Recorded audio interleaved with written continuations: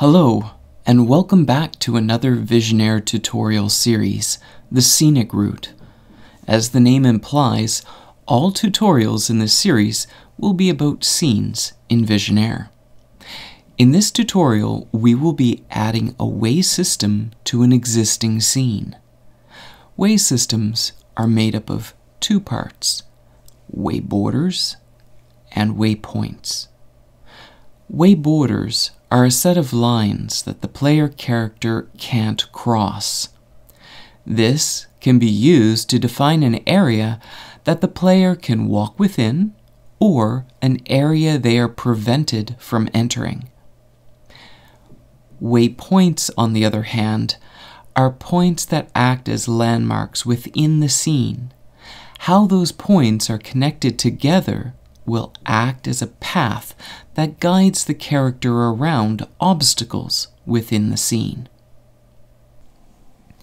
In order to complete this tutorial, you will need all of the game assets created in the New Game Essentials series, including an existing scene that you want to add the way system to, a player character that is already placed in that scene, and a mouse interface attached to the player character.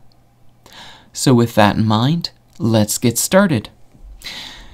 In Visionaire, go to the Scenes tab and select your scene.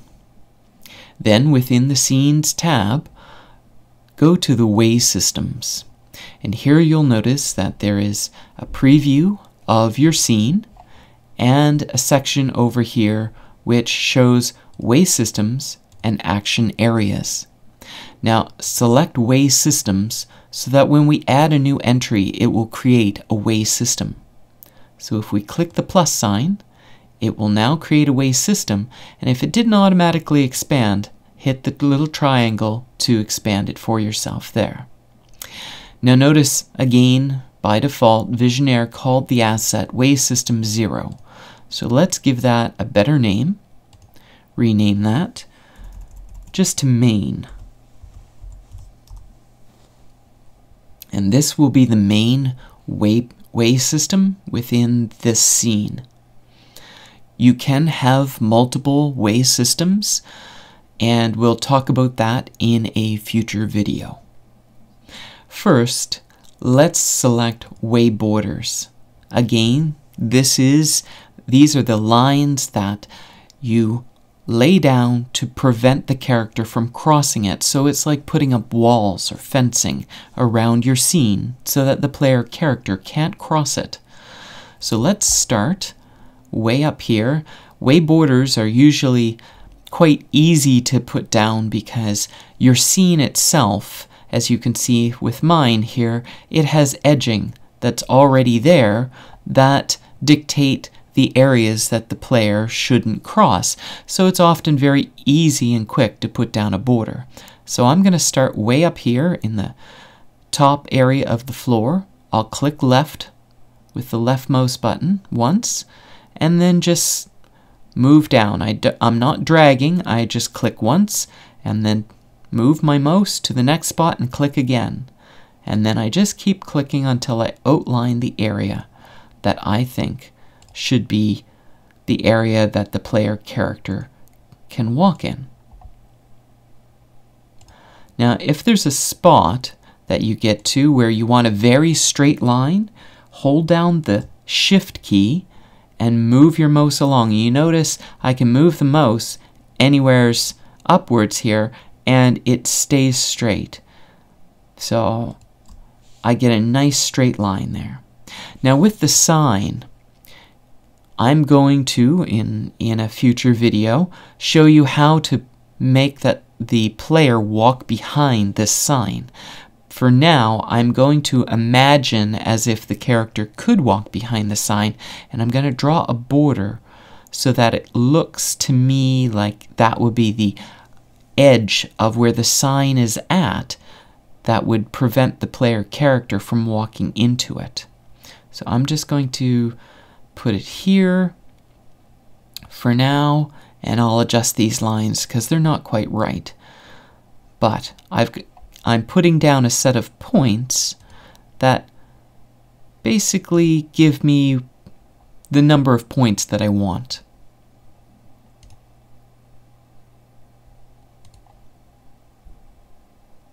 And then I'm going to adjust. Now when you come to settle your final point, you can lay it right over the top of your first point of your border.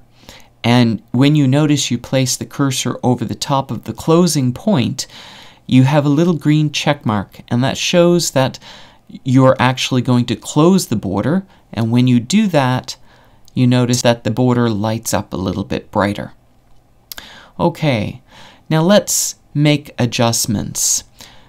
We can move our mouse over the top of a point, and if we drag it, if we left click, we can drag it along there.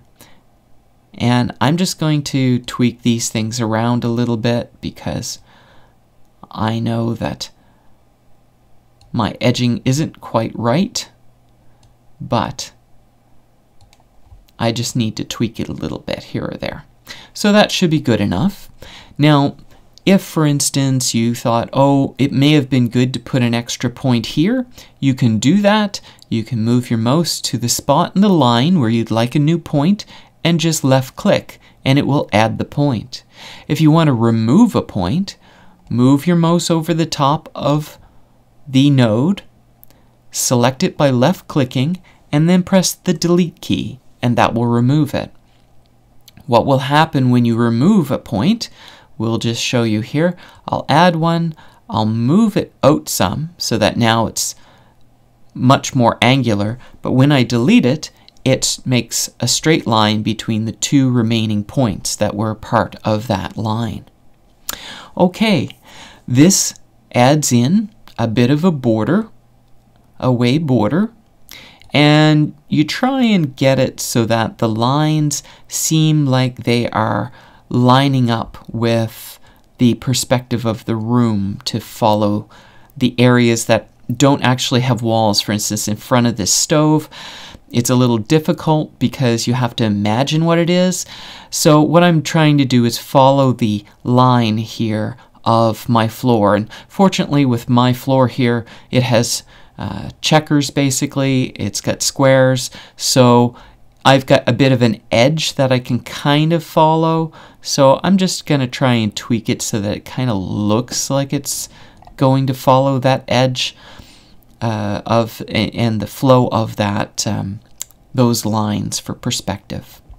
Okay, let's give this a try and see how our player character now works. I'm going to do a save and run. So now let's give the borders a test. If I click anywhere within the scene, he's able to walk around, and if I try to click outside of the scene, he won't move past into those borders. So even down here where the border juts out around the stove or within the sign, he won't move to stand on top of it or anywheres above the border line that we had put in. However, he can walk anywheres within the scene. Now, there may be a spot down here. The way the movement system works is if you click anywheres within the scene and there's a direct line of sight from the beginning to the end, the destination, then he'll automatically move there. However, if he's in a place and you click somewheres that would cross a border and we click, he won't move to there because the direct line of sight is blocked by a border line. Let's set up some waypoints so that it will help guide him along so that he knows. They're kind of like breadcrumbs to tell him how he can get around obstacles. So let's do that. Let's click on waypoints, and then we'll just add some because this is where he was having trouble. Let's add our first one there, and then we'll just add a couple around here to get to there. Let's see how that works. Save and run. Now, if I go down here, even though direct line of sight would be blocked by a border, if I click here, he's able to walk out and around. All right. Now, you may have to do some testing around within your scene to see if there's any other areas that need this. There's one more thing that you may notice, and we'll adjust this here as well. When he's standing in front of the door, he's this tall. When he's way back here in the corner, he's the same height. And he shouldn't be. According to perspective, he should only be, roughly around this tall, somewhere around the bottom of his hat. So let's go in and fix that. If you notice, down at the bottom, here under Character Size tab, there is a few settings. There's the Character for Preview, which we're able to pick our cook to preview. So if I move him out on the scene, we can see what his height will be at any place within the scene I drag him around to. I don't even have to hold down the mouse, I'm just moving the mouse around. Now, this here, there's a character size. Now that's geared to each one of these types of points within the Waypoint system. Now, I could attach a size to a waypoint maybe here, and then add some more waypoints until I get up here, but there's a little bit better way of doing it than that. What we can do is we can create a second set of waypoints, and we do this by holding down the Control key and then clicking, and that will reset the points that I am trying to select, and then I can click once to start my new set and click a second time to create kind of like a meter on the side.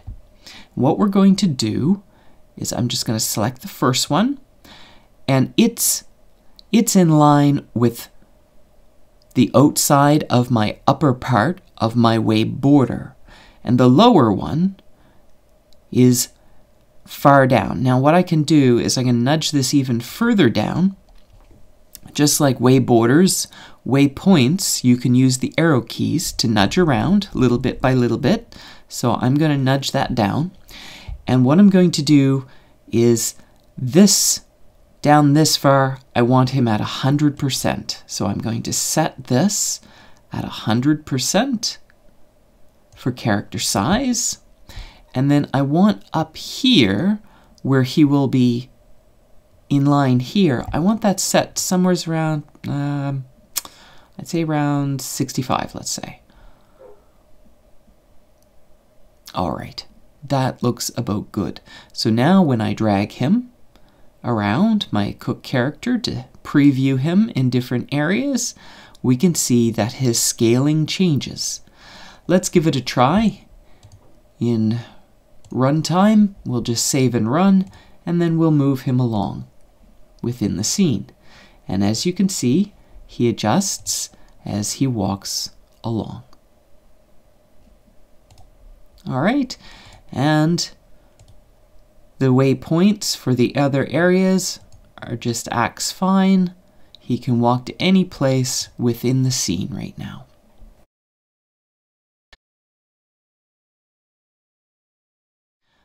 I'll take the preview off here.